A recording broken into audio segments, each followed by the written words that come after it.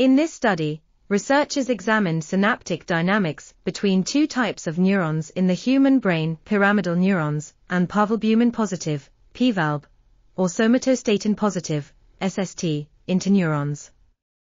They found that the synapses between these two types of neurons were distinctly different, with pyramidal neurons having more depressing synapses, while PVALB and SST neurons had more facilitating synapses. This suggests that the synaptic connections between these two types of neurons may be important for regulating neural activity in the human brain. This article was authored by Mean-Hwan Kim, Cristina Radaelli, Elliot R. Thomsen, and others.